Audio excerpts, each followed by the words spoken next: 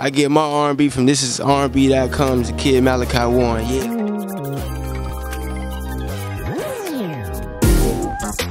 What's up, everybody? Ni'Kesia here for ThisisRnB.com. We're here in Atlanta at the BMI R&B and Hip Hop Awards with our boy Malachiae. What's up? Yeah, what's poppin'? What's poppin'? This is R&B. So what's been going on lately? We know you got some new singles out. Tell everybody what's going on next. Yeah, well, right now, I just been working. Me and Lloyd about to drop our new song in like a week or two. So y'all be expecting that on the radio. And I just been grinding. Can you give us any details on the new single?